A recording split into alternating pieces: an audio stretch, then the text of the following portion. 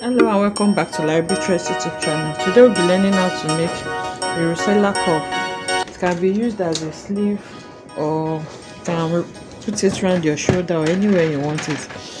So what we'll be needing is our fabric. I'm going to be adding a boning to the tip of the flare just to give it structure. Then we need our fabric. I'm using this polished fabric. You can use any fabric of your choice. You can use organza, you can use doll face, any fabric you want. And then I'm also going to be using these bias to create a channel for my boning. So now it's not compulsory that you use a bias. You can actually fold your boning like that, but you know, working with flare can be a bit difficult, so you can just get something to turn it so that it will make the job easier for you. Okay, so before we continue, I just want to show us the different types of boning that we have. Okay, this is the regular boning. I think I've worked with this several times on this channel. You can see this is the type of boning that you can actually sew on. It has a place that is not dotted, okay, that you can sew on this place. Okay, this is just another kind of boning. Is just a normal regular plastic boning. You cannot sew on this. It is very strong. So for you to use this kind of boning, you need to create a channel, which is what we'll be doing in today's tutorial. Previously we've been using a boning that we just sew on directly. So today we'll be using this regular boning that we cannot sew on. So we'll be creating a channel for it to pass through, and we have different sizes of boning. This is like 1/2 inch, as you can see, and this is like a quarter, just a quarter of an inch. So this is the tiny one, and I'll be working with this tiny boning for today's tutorial. So let's get started. So I'm going to fold my fabric into 4, like I want to fold the 360 flare. The length of this flare depends on how long you want your Rosella cuff to be at the end of the day. You can use 5, 6, 7, 8 or whatever you want. So for this tutorial I'll be using 7 inches. So I'm folding my fabric with 7 inches. Okay, and I'll be folding it into 4.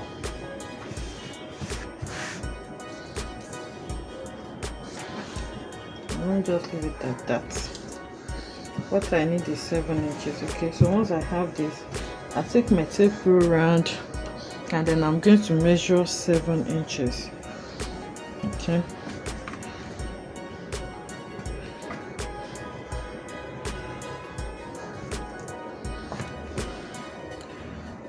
so I'm measuring 7 inches round.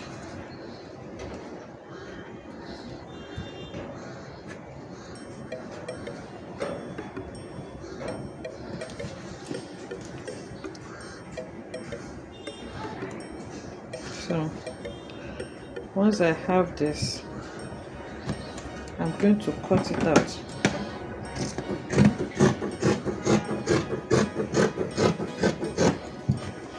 Okay, so when I cut it out and I open it, this is what I have. Now I'm going to create my channel. Like I said, you know, this is a flare. It may not be easy for you to just fold it in twice like this to create your channel. Another thing you can do is just to weave the rough edges, so that you just need to fold it once. So you can fold it and then iron it first before you decide to sew it, so that it will be easier for you. Or you just decide to get like a bias and then sew it.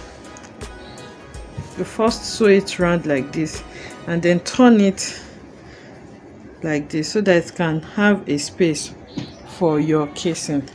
But beware of what you'll be using. If you are using something to turn it to form your casing, you have to work with whatever material that you know can accommodate the size of your boning. Like I said, I'm using a boning that is just a quarter of an inch, so it can easily fit inside this bias without giving me any problem. That is why I can use it easily.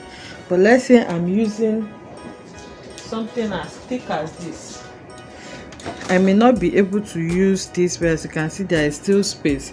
So you have to be sure of what you're working with and hat accordingly. So I'm going to take this to the sewing machine now and then to sew it around, just to create like a look for my boning.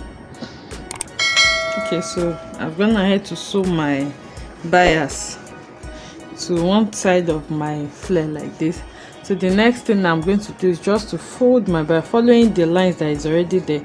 I'm just going to fold the bias over and then sew on it to create the casing that I need for my boning.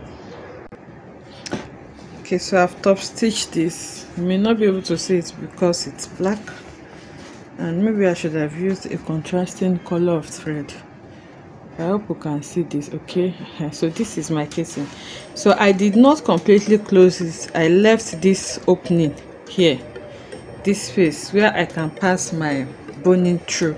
So I'm just going to dip my boning inside and then pass it around my casing. So like, remember when I said you have to work with the casing that can occupy your boning.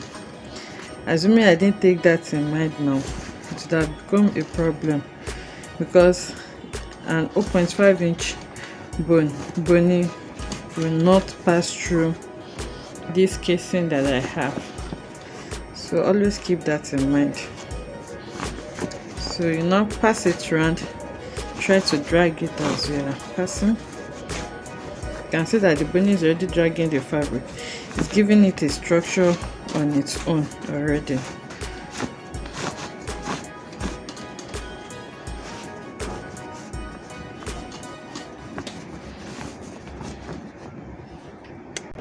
Okay, so I just passed it inwards very well so that it doesn't remove before I close it. So you can see I stopped around here, so there's no reason for it to remove.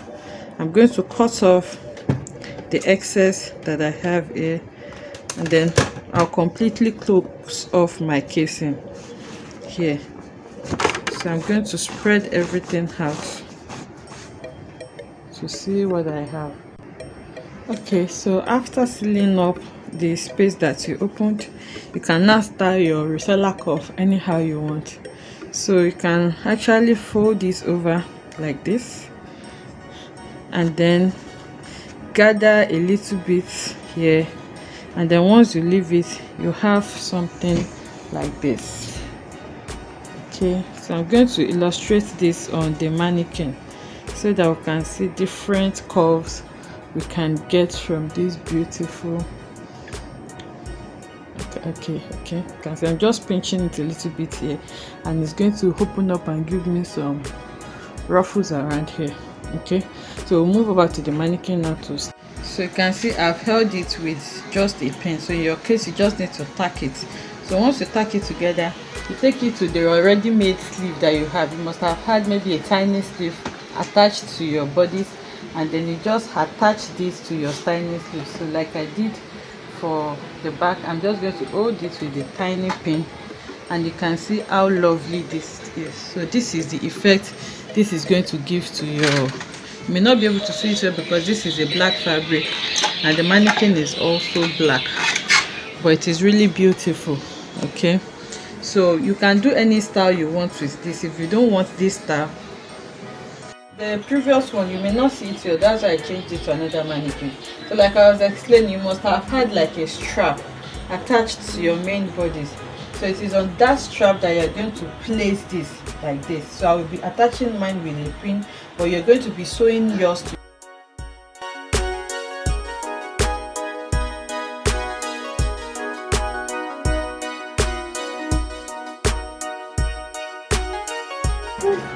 So another design you can form with this, instead of folding it over into two, you just fold a little bit of the front midway like this.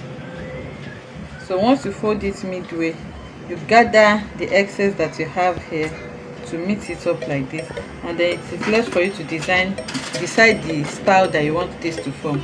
This can form like a love shape. You remember there is a boning in between, so you can bend it and form something like this, and then you just attach this to your sleeve, or you just leave it like this and then attach to your sleeve. So you have to be creative with it. It depends on what you want to form with it. The sleeve is very versatile.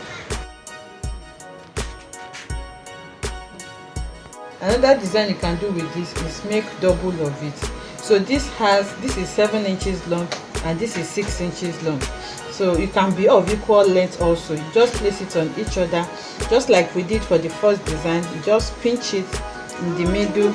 I have something like this, and it's going to be double. You can see the effect this is also giving you. So you just pack it here and then attach it to your sleeve. It is that simple.